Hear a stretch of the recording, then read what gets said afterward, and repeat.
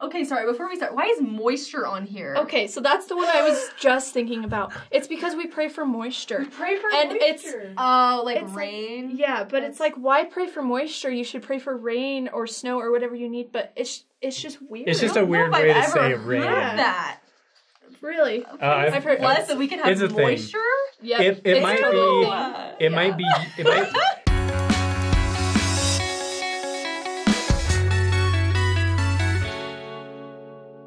Hey guys, so today we're going to go over some Mormon jargon. It's just weird words that you may have heard us say. If you do know what they mean, great. If you don't, we're going to go over that. I think even if you know, even if you've been in the church your whole life, like I was reading these and I was laughing because there's so many words that we just say and I didn't even realize that we're weird. So if you're a convert, I'm so sorry. Honestly, so much respect. Like, we say some weird crap that I didn't even know was weird. Everybody's got them though, right? Yeah. Like, I've been like... doing stuff like in like the Catholic Church, like catechism, like what the heck does that mean? Or like the Holy See, like see what, you know? So every religion has them, but we're gonna try and ease you into some of these. Yes. The first one we've got is testimony meeting. Mm-hmm. So if you want to give your little. I will tell you what a testimony meeting is. So that is in reference to a special kind of sacrament meeting. You might not know what the sacrament meeting is. The main meeting that we go to at church on Sunday, where you take the sacrament, which you might refer to as the mass. What like, communion? Yeah. Mm-hmm. But one Sunday a month, that sacrament meeting we call it a testimony meeting. And what it means is that after you participate in the sacrament, the rest of the meeting is essentially left up to anyone who wants to go up to the pulpit and bear their testimony. That's what that is. Yeah, and what is a testimony? A testimony is just sharing your feelings or your thoughts or your faith on different aspects, maybe of the gospel or of Christ or anything like that. The gospel and Christ. We stick with those or else they get into travel logs and things that... people like talking, you know. Yeah. It's like a stand-up night at the church. So we try and stick to that, but especially the YSA words. Yeah. Oh yeah. We won't Should we just each say one and then go down the line and see how many we can get through? Yeah. Okay. Bosom. Burning in the bosom. Bosom sisters.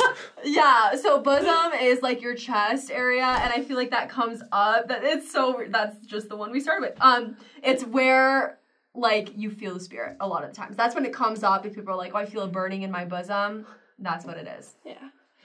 Fast Sunday. Such a weird one. I know. Such a weird one. Saying it weird. Saying what weird? All of it. Where do you get off? It's like, that just leads to so many questions. I think it's just symbolic of like when you feel the Spirit, they say like, your bosom. Don't refer to yourself as like having a bosom unless it's spiritual, because that's... You know what? How does this shirt look on my bosom? Like better yet, if you don't know what that is, good, and just don't learn it. Let's just get rid of it. Yeah. Move to strike that from the record, Your Honor. It's speculation. So stricken. Okay, an anti. So an anti, when we say that, we're generally talking about people who don't like us. I don't like you. Who are antagonists of the Church of Jesus Christ of Latter-day Saints. We should probably get rid of it, though, because it's not really a nice thing. Fun. It creates kind of that like us versus them thing, and ain't nobody got time for that. And I think people can have differing opinions, too, without being labeled against or anti, and so it's just too distinguishing. Yeah. But funeral potatoes are a food. They are delightful. So you do not have to eat them at a funeral. I'm not sure why they're referred to as funeral potatoes. But didn't they start at funerals? Like people used to make them because they serve a lot of people. It's like a casserole. Yeah. Right? Is that documented? I don't know. Dude, I don't know. I think it's a safe assumption. But... I literally just started hearing about funeral potatoes when I married into a white Mormon family, and now it's a whole different world. Huh. For real. It's weird. Join our faith. They're so good. Best food. Yeah. Hands down. You get the potatoes. That's exaltation, potatoes. They're both great things. Okay, this one's funny. Softened heart. It makes me think of like softened butter. Like when I'm making a recipe and I'm like, crap, I was supposed to be softening that, and I like warm it up in the microwave. Anyway. That's a weird image. Oh, I overcooked that. You know, Sorry. that is weird. Yeah, I think we're... So softened heart is basically when your heart is Meek. softened. You are ready to receive things. Maybe personal revelation or things, Yeah. but it's just a really weird way of terming that. It's so weird. Well, I guess because hardened heart is the other thing we say. Yeah. And when your heart is hardened, it's like that's when you're mean and you don't want to hear anything from anyone. And so when your softened heart is the opposite. The softer the better is what we're getting at. And it's just Gushy weird. heart. Yeah. Go for a gushy heart. That's even better than a soft heart. Okay, let's bring that one in. I like gushy Liquefied. A fully liquefied Got a heart. liquefied heart. You are wonderful. Yeah, you can take it the next step. I mean, evaporated, that's beyond liquefied, right? Oh, God. It's Then not you even don't there. have a heart, David. Oh, that's a good gone point. too far. Okay, yeah, too far. Another one we've got is natural man. Okay, so I don't love that one because for me that's like, okay, the way we talk about natural man is like carnal and just have these desires that are evil, I guess. And I don't like that because I don't like thinking that we're in this natural state of evil. I would like to think that there is some good to us before, but I don't know. Because that is true. Like, and I feel like that's what makes us different from a lot of other Christian faiths. Is that we don't believe that we're innately bad. Right. So, and I think sometimes with natural man, it's basically just like your carnal, just like immediate reaction to things, which usually can be bad, but it's not being evil. So that's a really good point. This one's kind of interesting. It's rest him. I don't get that. Yeah, so I mean that's just like, so in sacrament meeting at church, like in the middle of the meeting you sing a hymn sometimes and they call it the rest hymn. But some of them make you stand up to sing it, and I'm like, I'm not resting if I'm standing up. True. Yeah. That is true. That's so weird. Yeah. Okay, this one's actually very serious. It's church ball. And church ball is basically like the churches, each ward has a team, and it is very serious. I've known people who have broken bones, broken souls. Like, There's just a funny like, movie about church ball. Is there really? It's called Church Ball. Yeah. It's funny. I need to watch this. Church ball is a serious topic. Basically, every church, I think, almost every church probably has a basketball court. And each ward has a team and they compete, and it is like one of the more serious topics. One time my ward was playing and there was this little girl on my team. She was like 4 something, and then there was this bigger girl. It's like coming running down the court, I thought and the you little meant girl. like 4 years old. She was like 4 years old. She was 4 years old. We started them young. She's 4 something. They both go for the ball, and the bigger one like picks up the ball, but the little one was she was holding on for her life, and so she's swinging this little girl around while they're both holding on to the ball. Church ball is hardcore. That's all I'm saying. If you're familiar with the great schism of the church in early Christianity, it probably happened over something like church ball. It's that serious. So let's see. Okay, phrases. Oh, can we talk about sweet spirit first? Okay, yeah. That one's kind of painful because culturally, Latter-day Saints are generally very nice people, I think, and relationships are very important, and you're always trying to find your eternal companion and get married and such, right?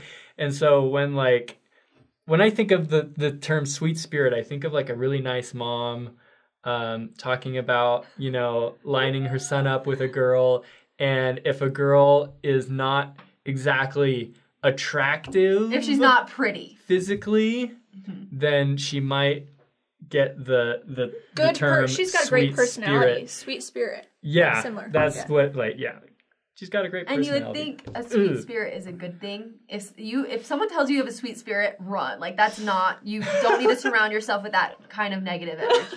I'm serious. It sounds nice, but It's not nice. it's like the bless her heart. Southern Yes, thing. that is That's our what it is. equivalent of bless her heart. Yeah.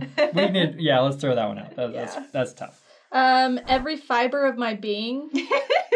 What's a fiber? What does that even mean? I don't know, because here's the thing, like, you have muscle fibers and other fibers in your body, but like that's what just so I didn't realize weird. that was just us. And I was like, who else says every fiber of my being? Yeah. Like, Actually, I heard President Heber J. Grant, who was president of our church in like the 50s, 40s or something. I heard an audio recording of him bearing his testimony.